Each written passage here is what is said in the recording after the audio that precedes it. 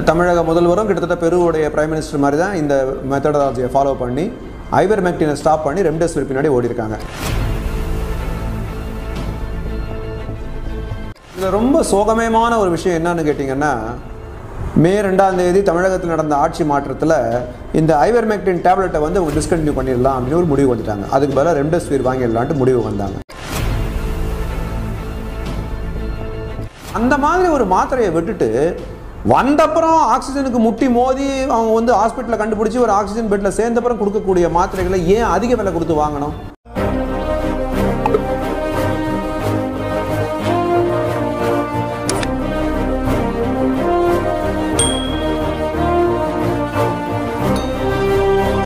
மக்கள் அனைவருக்கும் வணக்கம். சரவண பிரசாத் பாலசுப்ரமணியம். இந்த ஐவர்மெக்டின் டேப்லெட்டை பற்றி பல பேர் கேள்விப்பட்டிருப்பீங்க. நிறைய இடத்துல இந்த பேர் அடிபட்டிருக்கும் உங்களுக்கெல்லாம். முக்கியமாக வந்து இந்த கொரோனா பேஷண்ட்ஸுக்கு ஆரம்ப ஸ்டேஜஸில் கொடுக்குறது அது ஐவர்மெக்டின் வந்து அது வந்து கொரோனா இருக்கிறவங்களும் சாப்பிட்லாம், இல்லாதவங்களும் சாப்பிட்லாம். அது அந்தளவுக்கு வந்து ஒரு நல்ல எந்த ஒரு பேக்லாஷும் இல்லாமல் எந்த வித சைடு எஃபெக்ட்டும் இல்லாத மாதிரி ஒரு மாத்திரை அது. இந்த மாத்திரையை தமிழக அரசாங்கம் பல நாட்களுக்கு முன்னாடியே வந்து அதை ப்ரொக்யூர் பண்ணி கவர்மெண்ட் ஹாஸ்பிட்டல்லாம் கொடுத்துக்கிட்டு தான் இருந்தாங்க. இப்போது திடீர்னு வந்து அதை வந்து நிறுத்தியிருக்காங்க. ஐவர்மெக்டின் டேப்லெட்டை வந்து கொடுக்கறத நிறுத்தியிருக்காங்க. என்ன காரணம் எதுவும் தெரியல. பட் அதை நம்ம கொஞ்சம் ஆராய்ச்சி பார்த்ததில் அதை எதற்காக நிறுத்தினாங்க ஏதுன்னு ஆராய்ச்சி பார்த்ததில் இது பின்பக்கத்தில் ஒரு பெரிய சதி இருக்குது. அது வந்து யார் எதனால் யார் லாபம் அடைகிறதுக்காக நிறுத்தியிருக்காங்க அப்படின்றதெல்லாம் கொஞ்சம் நம்ம அலசி ஆராய்ச்சி பார்ப்போம். டெல்லியில் உங்களுக்கே தெரியும், டெல்லியில் வந்து ரொம்ப அதிகமான கேசஸ் இருந்தது, கோவிட் கேசஸ், நிறைய டெத்தும் இருந்தது. அங்கே வந்து கிட்டத்தட்ட 28,395 கேஸ் இருந்தது ஏப்ரல் 20ஆம் தேதி. So all India institute of medical science வந்து அங்கே வந்து ஐவர்மெக்டினை ஸ்டடியாக எல்லா பேஷண்ட்ஸுக்குமே கொடுத்தாங்க. அது ஆரம்ப ஸ்டேஜில் இருக்கிறவங்க எல்லாருக்குமே வந்து அந்த ஐவர்மெக்டினை கொடுத்தாங்க. 80% அவங்க வந்து ரெக்கவர் ஆகி அந்த 28,395 கேஸ் வந்து 6,400 சில்லறைக்கு வந்துருச்சு. கிட்டத்தட்ட 80% பேஷண்ட்ஸ் வந்து ரெக்கவர் ஆகிட்டாங்க. இதுக்கு காரணம் ஐவர்மெக்டின் தான். அந்த ஐவர்மெக்டின் டேப்லெட்டை கொடுத்ததால இவங்க எல்லாருமே வந்து அந்த ஆரம்ப கால ஸ்டேஜ்லேருந்து நோயை விட்டு வெளியில் வந்துட்டாங்க. இது வந்து ப்ரூவன் ஃபேக்ட். நம்மளோட எய்ம்ஸ் டாக்டர்ஸ் வந்து all India institute of medical science doctors வந்து இந்த ஐவர்மெக்டின் டேப்லெட்டை அங்கே ஒர்க் பண்ணுறவங்க எம்ப்ளாயிஸ் இருக்காங்க இல்லையா, அவங்க கிட்டத்தட்ட ஒரு 3000 சில்லற எம்ப்ளாயிஸில் இவங்களை பாதியாக பிரித்து அதை இல்லை வந்து ஒரு பர்சன்டேஜாக எடுத்து இவங்க ஒரு சில பேருக்கு 1 டோஸ் ஐவர்மெக்டின், ஒரு சில பேருக்கு 2 டோஸ் ஐவர்மெக்டின்லாம் கொடுத்து டெஸ்ட்லாம் பண்ணியிருக்காங்க. அந்த டெஸ்ட்டுடைய ரிசல்ட்ஸை வந்து இந்த ஆராய்ச்சியுடைய முடிவுகளை வந்து இவங்க ஒரு தீசிஸாக க்ரியேட் பண்ணி போட்டிருக்காங்க. எங்கள் எல்லா வெப்சைட்லையுமே அவைலபிளாக இருக்குது. நான் அதுக்கான லிங்க் எல்லாம் உங்களுக்கு தரேன். அதை வந்து ஜஸ்டிஸ் ஆர் ஹோப்னு ஒரு டாக்டர் இருக்கார். அவர் வந்து ஒரு பெரிய எம்டி டாக்டர். அவர் வந்து ஆராய்ச்சி பண்ணுறாரு. And the authors say this. They say that on the top. This is a preprint, a preliminary version of a manuscript that's it's not completed peer review, etc. So read that for yourself. So that's kind of the provisos that are associated with this. But the authors here are, as far as I know, they're all physicians, and they're all associated with the All India Institute of Medical Sciences. So I think at least what they say is worth listening to. So let's dive straight into it. Now, these are the various bits. Research Square seems to be their preprint server, as far as I can gather. And here are all the links. So click on those, check them for yourself. I'm just going to report my best understanding of what they say. So I spent the last few hours reading this paper and going through it, and I think I've got a bit of a gist of it. I'm not saying my interpretation is perfect, but I'm going to give my best interpretation to the best of my ability. அவர் தீர வந்து அந்த ஆராய்ச்சியெல்லாம் எடுத்து படித்து பார்த்துட்டு என்ன சொல்கிறாரு அப்படின்னா, இந்த மாதிரி பேஷண்ட்ஸுக்கு ஐவர்மெக்டின் கொடுக்கறதால நல்ல ஒரு இம்ப்ரூவ்மெண்ட் இருக்குது, கோவிட் விட்டு வெளியே வரதுக்கு ரொம்ப அருமையான இம்ப்ரூவ்மெண்ட் இருக்குன்றதுன்னு சொல்கிறாரு. அதே டாக்டர் வந்து நம்ம அந்த ஐவர்மெக்டினுடைய காஸ்ட்டை வந்து ஒர்க் அவுட் பண்ணுறாரு. அது எவ்வளோ காஸ்ட் வருது அப்படின்றது அவங்க அதுலேயும் போட்டிருக்காங்க. அந்த டாலர்ஸ் வழி ஒர்க் பண்ணி வர்றாரு. கடைசியாக வந்து நிறுத்தும் போது சொல்கிறாரு கிட்டத்தட்ட 11 சென்ட்டுன்றாரு. 10 சென்ட் 11 சென்ட்லாம் அந்த காஸ்ட்லேயே வருது. அதுவும் அவரே சொல்கிறாரு, இந்தியன் ஃபார்மசூட்டிக்கல் கம்பெனிஸ் வந்து ரொம்ப ஸ்ட்ராங். இந்த இதில் வந்து அவங்க ஜென்ரிக்காக வந்து பயங்கரமாக வந்து மாஸ் ப்ரொடக்ஷன் ரொம்ப அழகாக பண்ணிடுவாங்க. இது ரொம்ப கம்மியான விலையில் வரும் அப்படின்றதே சொல்கிறாரு. ஸோ காஸ்ட் ஆஃப் ப்ரொடக்ஷனும் கம்மி, வெளியில் வரும்போது விலையும் கம்மி, ஆனால் அது செய்கிற வேலை ரொம்ப அருமையான வேலை. கோவிட் வந்து பேஷண்ட்ஸை வந்து ஏர்லி ஸ்டேஜ்லேயே வந்து கண்டுபிடிச்சி அந்த மாத்திரையை கொடுத்தோம்னா ரொம்ப அருமையாக வேலை செய்யுது, ரொம்ப கம்மியான விலையும் கூட அப்படின்றது அவரையும் சொல்கிறாரு.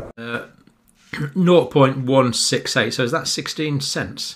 Anyway, yeah, it is, isn't it? 16.8 cents a gram. So that means a milligram costs $0.000168 for a milligram. And the dose here was 21 milligrams. So that would be associated of a cost of $0.003528. So that would be like 10 cents. That would be 1 cent. So it's a little over a third of a cent, isn't it? By my reckoning. In other words, this doesn't cost anything. So, I mean, what this means is that the cost of preparing this drug and putting it into tablets, it would cost way more, I would have thought, to put it into tablets than it does actually for the drug itself. Very, very cheap to mass produce. And Indian pharmaceutical companies are brilliant at producing huge amounts of generics. There's a very well-established industry in India on that. Now, employees at this institution where this study was done, 3,892 employees, 3,892 employees, 3,523 participated in the study. இந்த கன்க்ளூசிவாக இந்த ரிப்போர்ட்டில் வந்து என்ன சொல்லியிருக்காங்கன்னா, இந்த Covid பேஷண்ட்ஸுக்கு இத்தனை பேஷண்ட்ஸுக்கு நாங்கள் இதை கொடுத்துருக்குறோம், அவங்க இந்த மாதிரி ஒரு இம்ப்ரூவ்மெண்ட்டை காட்டியிருக்காங்க அப்படின்றது எய்ம்ஸ் டாக்டர் சொல்லியிருக்காங்க. அதையும் வந்து அவர் வந்து பார்த்துட்டு ரொம்ப அப்ரிஷியேட் பண்ணுறாரு. அதை தான் நீங்கள் இந்த வீடியோவில் பார்த்தீங்க. The authors say safe, effective and low-cost chemoprophylaxis have relevance in the containment of the pandemic alongside vaccine. So they are saying it prevents transmission basically without saying it. Now, this is not instead of vaccine. This is as well as vaccine. This is an important point. We need a vaccination. I'm eagerly waiting for my second vaccine. This is as well as. So we want to optimise the health of the immune system with things like vitamin D. We want to prevent the disease with vaccination, but this is another tool that these authors claim has relevance. Director of the All India Institute of Medicine. Earlier, at least 20 to 25 healthcare workers were getting infected with the virus daily. After the workers started taking ivermectin, the number of infections has come down to 1 or 2 per day. So that is his conclusion. Quite an interesting site, actually. Check it out for yourself. Lots of interesting stuff on there. கோவாவுடைய chief minister doctor Pramod Sawant. அவர் வந்து ஒரு MBBS doctor, 49 வயசு, ரொம்ப இளமை, ரொம்ப துடிப்பான ஒரு ஆள். அவர் என்ன பண்ணார் அப்படின்னா, இந்த எய்ம்ஸுடைய இதையே ஃபாலோ பண்ணி அவருடைய ஸ்டேட் பூராவுமே நீங்கள் பாதிக்கப்பட்டிருக்கீங்க, படலை, நீங்கள் கோவிட் இதில் இருக்கீங்க இல்லை, அதை பற்றியெல்லாம் கவலைப்படாமல் அந்த டோட்டல் பாப்புலேஷன், கோவா டோட்டல் பாப்புலேஷனுக்கு அந்த ஐவர்மெக்டின் டேப்லெட்டை கொடுக்குறேன்னு சொல்லி அவர் கொடுத்தார். இதனால் என்ன நடந்துச்சு அப்படின்னு நீங்கள் பார்த்தீங்கன்னா,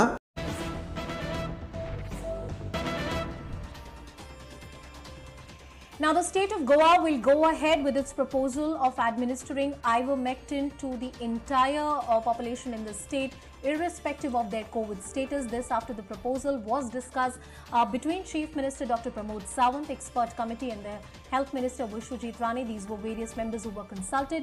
Goa will go ahead with its proposal of providing ivermectin to citizens of Goa. 5 நாளில் 3124 கேஸ் இருந்த இடத்துல 1134 கேஸாக மாறிச்சு. 5 நாளில் அந்த ஐவர்மெக்டின் டேப்லெட் அவ்வளோ எஃபெக்டிவ். அதை கொடுத்த உடனே ஆரம்ப ஸ்டேஜில் இருந்தவங்க பல பேர் குணமடைஞ்சு வீட்டுக்கு போயிட்டாங்க. 3000லேருந்து 1100க்கு வந்துருச்சு. அந்த அளவுக்கு நம்பர் வந்து இதாகிடுச்சு. இது வந்து அவர் வந்து ஒரு ஸ்டேட் சீஃப் மினிஸ்டராக அவருடைய அந்த ஸ்டேட் மேலே அவ்வளோ அக்கறையாக எடுத்துகிட்டு அதை பண்ணார். அதுக்கான நல்ல எஃபெக்ட் வந்துச்சு.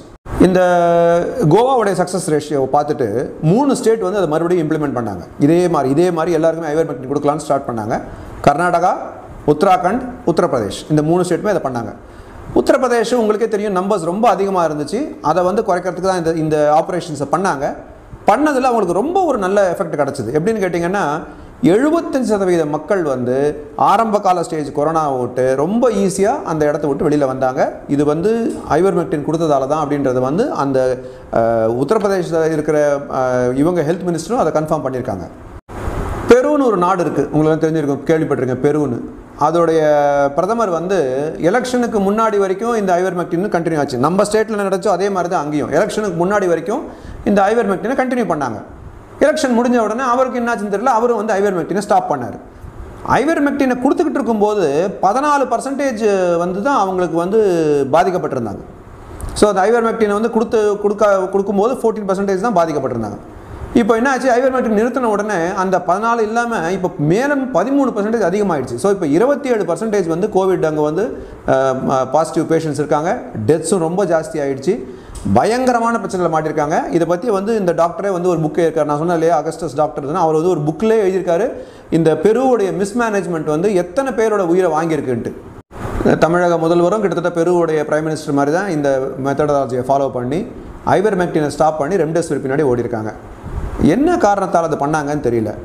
ரெம்டெசிவிர் வந்து நீங்கள் வெளியில் வாங்கும்போது அதோடைய விலை எவ்வளோ வருதுன்னு நீங்கள் பார்க்கணும். அதாவது கிட்டத்தட்ட 20,000 ரெம்டெசிவிர் வந்து இவங்க ஆர்டர் பண்ணியிருக்காங்க. 20,000 ரெம்டெசிவிர் நம்ம ஆர்டர் பண்ணி வாங்கும்போது அது கிட்டத்தட்ட 60 மில்லியன் நம்ம இந்தியா கன்வெர்ட் பண்ணிங்கன்னா கிட்டத்தட்ட 480 கோடி.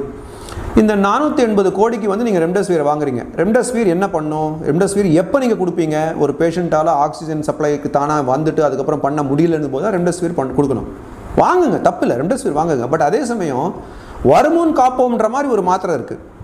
நீங்கள் வர்றதுக்கு முன்னாடி இப்போ ஆரம்ப ஸ்டேஜில் ஒருத்தங்க இருக்கான், அவனுக்கு வந்து ஐவர்மெக்டின் கொடுக்குறீங்க அப்படின்னா உடனடியாக அவன் ரெக்கவர் ஆகிறதுக்கு அதிகமான சான்சஸ் இருக்குது. அந்த மாதிரி ஒரு மாத்திரையை விட்டுட்டு வந்தப்புறம் ஆக்சிஜனுக்கு முட்டி மோதி அவங்க வந்து ஹாஸ்பிட்டலில் கண்டுபிடிச்சி ஒரு ஆக்சிஜன் பெட்டில் சேர்ந்தப்புறம் கொடுக்கக்கூடிய மாத்திரைகளை ஏன் அதிக விலை கொடுத்து வாங்கணும்? இப்போ அந்த 480 கோடிக்கு ரெம்டெசிவிர் வாங்குறதுக்கு அதில் 10% மிஞ்சி போனால் ஒரு 40 கோடி கூட ஆகாது. நான் அதிகமாக வேலை சொல்கிறேன். இன்ஃபேக்ட் ஆக்சுவலாக நம்ம அந்த 40 கோடிக்கு கூட நீங்கள் வந்து ஐவர்மெக்டின் டேப்லெட்டை வாங்கிட்டு போகலாம். ஏன்னா அதுதான் வந்து இப்போது நல்லா வேலை செய்யுது, ரொம்ப நல்லா வேலை செய்யுதுன்னு இருக்கும்போது இதை விட்டுட்டு அதுக்கு போக வேண்டிய அவசியம் என்னன்றது எனக்கு தெரியல. உடம்புல ஆக்சிஜன் குறைஞ்சப்புறம் தான் ஸ்டெராய்ட்ஸு, ஆன்டிகோகுலன்ஸு அண்ட் ஆக்சிஜன் தேவைப்படும். அந்த ஆக்சிஜன் வைக்கிறீங்க, அது கூடவே அந்த ஸ்டெராய்ட்ஸ் கொடுக்கணும், ஆன்டிகோகுலன்ஸ் கொடுக்கணும். இதெல்லாம் வந்து ஒருத்தருக்கு வந்து உடம்புல ஆக்சிஜன் குறைஞ்சப்புறம் தான். இதுக்கு தான் அந்த ரெம்டெசிவிர், அதுக்கப்புறம் தான் நீங்கள் ரெம்டெசிவிர் கொடுக்கணும். ஃபஸ்ட் இதெல்லாம் கொடுத்து முடிச்சு அதுக்கப்புறம் தான் ரெம்டெசிவிர் நீங்கள் கொடுக்குறீங்க. ஸோ இவ்வளவுக்கும் முன்னாடியே ஃபைட் பண்ணக்கூடிய ஒரு டேப்லெட் தான் வந்து ஐவர்மெக்டின். அவ்வளோ பவர்ஃபுல்லான ஒரு டேப்லெட். இத்தனைக்கும் ரொம்ப சீப்பு, ரொம்ப கம்மி, ஈஸியாக மாஸ் ப்ரொடக்ஷன் பண்ணலாம். அப்படிப்பட்ட ஒரு டேப்லெட் இருக்குது. அதை வந்து நம்ம கொடுக்கறதுக்கு ஏன் தயங்குறோன்றது தெரியல. ஏப்ரல் 20 மே 15 வரைக்கும் பார்த்தீங்கன்னா நம்மளுடைய டெத் ரேட்டு 20% ஜாஸ்தி ஆகிடுச்சு. முன்னாடி இருந்த கணக்கு பார்த்தீங்கன்னா 20%. இப்போ நம்ம இந்த ஐவர்மெக்டினையும் ஸ்டாப் பண்ணிவிட்டு ரெம்டெசிவிற்காக வெயிட் பண்ண இறப்புகள் அதிகமாக தான் போயிட்டு இருக்கும், பாதிப்புகள் அதிகமாக தான் போயிட்டு இருக்கும். அதனால் வந்து நம்ம கூடுமான வரைக்கும் எவ்வளோ குயிக்காக இதை ரிவைவ் பண்ணுறோன்றது ரொம்ப முக்கியம். இந்த 480 கோடி அதுக்கு வந்து ரெம்டெசிவிர் ஆர்டர் பண்ணுறதுக்கு பதிலாக 10% வந்து நீங்கள் ஆர்டர் பண்ணியிருந்தாலுமே 10% 40 கோடியில் ஆர்டர் பண்ணியிருந்தா கூட ஐவர்மெக்டின் கிடைக்குது. அப்படின்ற பட்சத்தில் எதுக்காக வந்து ஒரு மாநிலத்தில் 480 கோடி வந்து உருவாக்கணும்னா எப்படி பண்ண முடியும்? இது மறுபடியும் மத்திய அரசாங்கத்து மேலே வந்து ப்ரெஷர் போட்டு அவங்ககிட்ட தான் வாங்கணும். அப்படியே வாங்கினாலுமே கூட அந்த மெடிசன் வந்து இஷ்யூவன்ஸில் எவ்வளவு குளறுபடிகள். ஒரு இடத்துக்கு வான்றது, அப்புறம் இன்னொரு இடத்துக்கு வான்றது, அங்கே போனால் அங்கே இல்லைன்றது, அப்புறம் ஆஸ்பத்திரிக்கே அனுப்புகிறோன்றது. இன்றைக்கும் வந்து ரெம்டெசிவிர் இஷ்யூவன்ஸில் பயங்கர பிரச்சனைகள் இருந்துக்கிட்டு தான் இருக்குது. ஸோ அதெல்லாம் வந்து சரி பண்ணாமலே நாங்கள் வந்து ரெம்டெசிவிர் ஏகப்பட்ட ஆர்டர் கொடுத்துட்டோன்னா அது எப்படி சரிப்பட்டு வரும்? நீங்கள் ஆரம்ப ஸ்டேஜ்லேயே ஐவர்மெக்டின் கொடுத்து தடுக்க வேண்டிய ஒரு சின்ன இதை வந்து நீங்கள் வந்து எதுக்கு ரெம்டெசிவிர் லெவலுக்கு கொண்டு போகிறீங்க? இதை பற்றி எந்த முன்கள பணியானாலும் பேச மாட்டான், எவனுமே பேச மாட்டான். மக்களோட உயிர் வந்து அவ்வளோ முக்கியம், ரொம்ப முக்கியம். அது எல்லாருக்குமே தெரியும். நீங்களும் வந்து அதை மனசில் வச்சுட்டு இந்த all India institute of medical science சொன்னதையும் சரி, மற்ற மாநிலங்கள் முன்மாதிரியாக செஞ்ச இந்த பழக்கத்தை ஏன் நம்ம பண்ணலை?